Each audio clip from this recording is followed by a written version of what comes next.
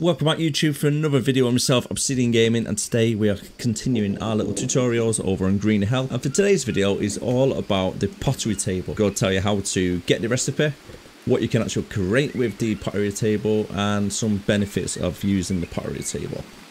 So first of all, let's get the recipe. Very easy. All you need to do is come over towards any type of water, right click, keep your finger down on it and take mud. And then the recipe will be in your book ready for you. Once you've found yourself a suitable location where you want to put your pottery table, this is the recipe you need. You need sticks times 10, 7 planks, 4 long sticks, 4 ropes, 1 bamboo log and 1 coconut ball. So there's a lot of resources here we need to gather.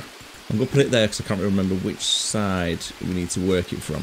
But that is everything we need for now, and we'll come back to it once it's completed. As is the way all the time on Green Hell, the item that you try and find, you can never find it. It's literally taken me about 25 minutes running around trying to find a coconut.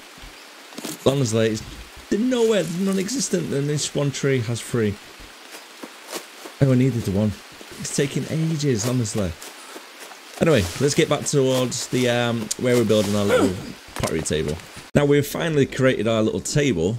This is everything what it will look like. So to change your items that you wish to create is simply right click and you can select between a small bowl, a big clay bowl and a clay bottle there, and they're going to be unbaked. So this is the first part of it. We need some molds down at the bottom.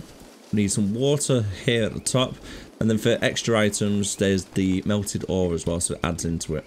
I would recommend as well, a little bit of a tip, if you build a water collector just right next to it, it saves you running to and forth with your binding. You can just fill it up in there and then drop your water in at the top there to fill it up.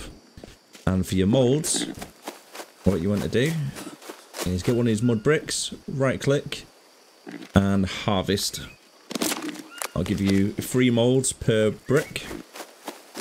Come back and then we'll just drop them in the bottom, and then we've got enough requirements down on the bottom for the recipe. Finger on E, and that now then make it.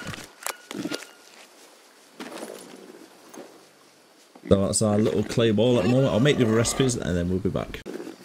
Once we've created them into the clay balls unbaked, what you want to do is place them by the fire like so, and use your fire tool of choice. Get that fire ignited. Come on.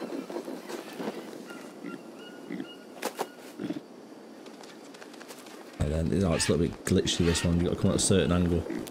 There we go.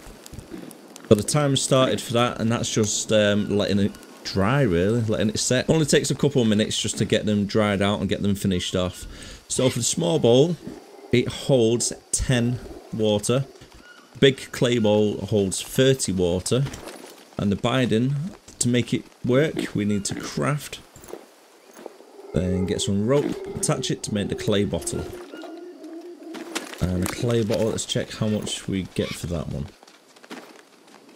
So 100 hydration for the clay bottle it can fill. That's quite a good going actually. So coconuts are around 20, aren't they? I think they're 20. Let's double check just to confirm that before we go. 40. There we go. That's completely wrong. There you go. So coconuts are 40 and the clay bottles are 100, so it's definitely worth having a couple of these clay bottles. Very easily to do as well, didn't really take too long to do it. A bit of a pain trying to find the coconuts, but however, we've done it in the end. Thanks very much for watching, guys. If you stayed all the way to the end, thank you very much. Don't forget to hit the like button if you found it helpful, and as always, subscribe to the channel, find out more content on Green Hell to come. Thank you very much, guys. Take care of yourself, and as always, stay safe. Bye for now.